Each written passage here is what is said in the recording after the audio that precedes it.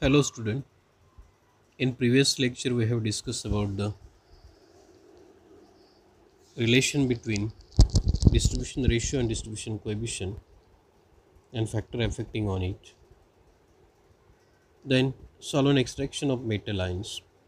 So this technique, that is solvent extraction, also will be useful to separate the metal ions. So let us see, solvent extraction has one of its most important application in the separation of metal cations. In this technique, metal cations or ions, through the appropriate chemistry, the distribution from aqueous phase into the water immiscible organic phase. That means ions will be dissolved in the aqueous phase, that will be separated or distributed into the organic layer, and then we can able to separate out from that mixture. Solvent extraction of metal ion is useful for removing them from the interfering matrix or mixture, for selecting or separating one or groups of metal from other metal ions.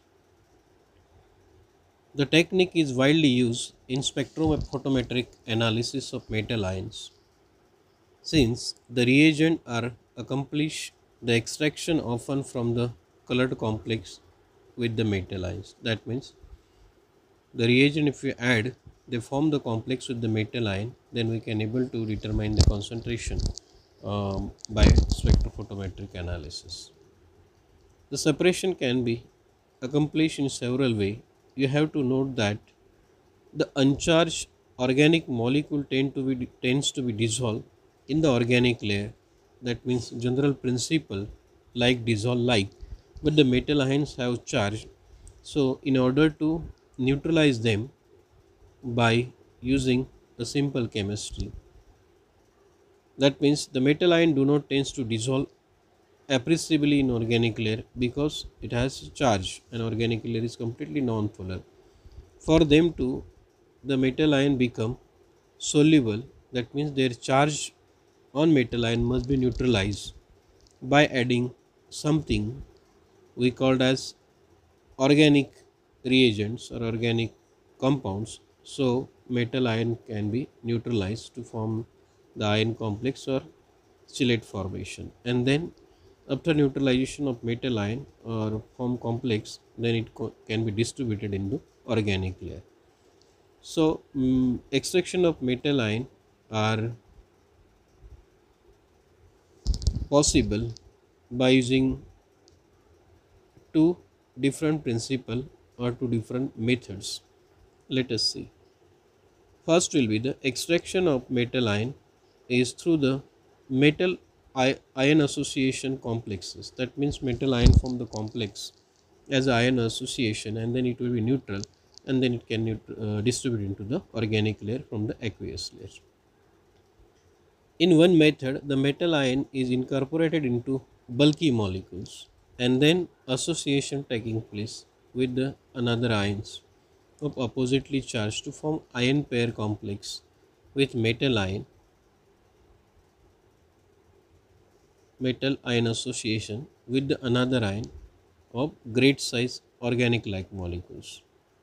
For example, it is well known that iron third, that means Fe plus 3, can be quantitatively extracted by adding hydrochloric acid medium then into the diethyl ether.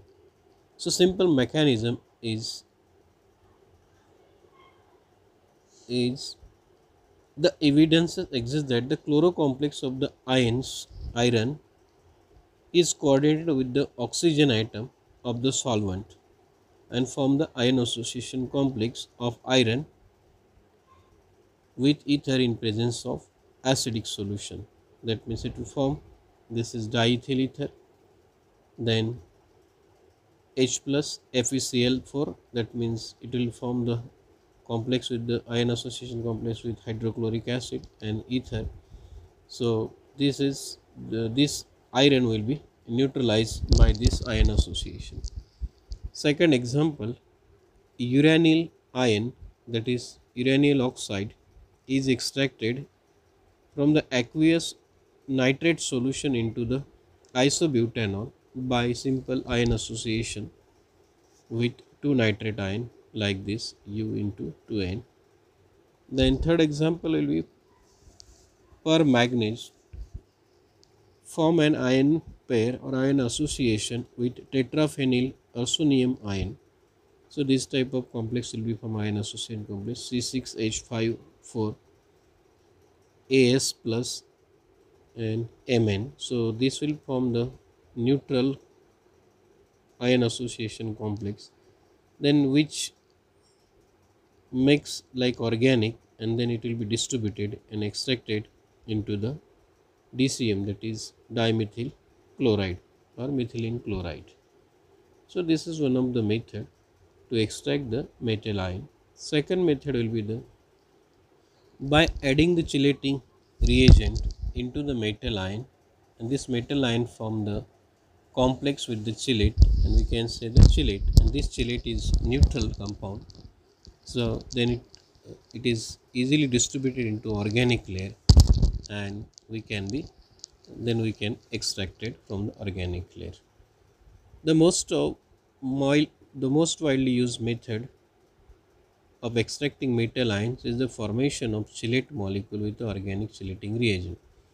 The chelating agent contain two or more complexing group, we can say mono or bidentate or tridentate or polydentate. They form the color complex with the metal ion, and we can also able to determine by spectrophotometric method. The chelate are often insoluble in water because it is in the neutral form, so it is more like to the organic layer, and it will be precipitate in aqueous. They are however usually soluble in organic layer because it will be from the neutral association, neutral complex, then it will be dissolved into the organic layer such as DCM, that is methylene chloride or dichloromethane. Most of chelating agent are weak acid ionized in water. The ionizable proton is displaced by the metal ion when the chelate is formed, and then charge on the organic compound is neutralized. The charge on the metal ion will be neutralized. Example, dithiazone, which form the chelate with the lead. So this is a representation of chelate formation. This is dithiazone compound, that is diphenyl thiocarbazone compound. This one, it is in green color chelating reagent. If you add this chelating reagent into the metal ion solution, so it will form the chelate with the lead, and this chelate complex is having a red in color. So that green color changes to red, then we can, it is an indication of the formation of metal chelate with the lead ion. So this is about extraction of metal ion. So this whole process of the chelate formation can be described the extraction process. So here we will stop the lecture. In next lecture we will see the actual extraction process and factor affecting on the extraction process. Thank you.